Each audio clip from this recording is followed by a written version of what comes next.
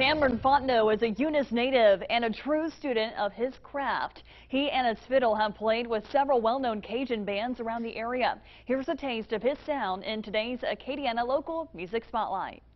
KLF1 News 10 presents the Acadiana Local Music Spotlight with Gerald Brunick. Brought to you by Lafayette Music Company. You play, we listen.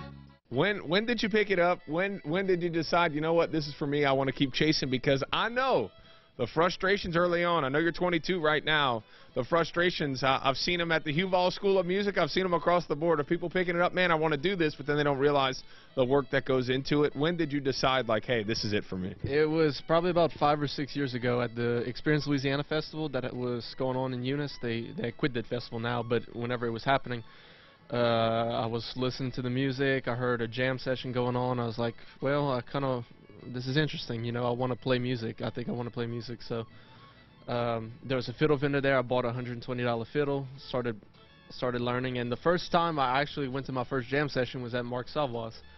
And there was an old man I was playing. I was just rubbing the strings. And there was an old man that said, you need to go sit in the back. And I was really upset because, like, man, I wanted to play with these guys. So I went home, and then I started taking lessons from different people, and that's how it just kind of all started. When did you realize you had the knack for it? Does that make sense? Like, when did it click for you? Because I know, obviously, now it's a huge passion of yours. You know, 5, 6 years ago isn't a long time, right? When did it really start to roll for you? Do you feel? It clicked whenever I first started taking my first few lessons. I was like, well, you know, it's kind of hard for me at first, you know, learning the songs. And then after my teacher would leave, I would play it, and I was like, wow, this is easier than I thought. And I'm like, okay, well, I think I can do this, you know. And I felt like it came more and more natural to me as time went on. I can hear things better from my ear. You know, I can catch things quicker. I can play different keys easier. You know, just, you know, different things.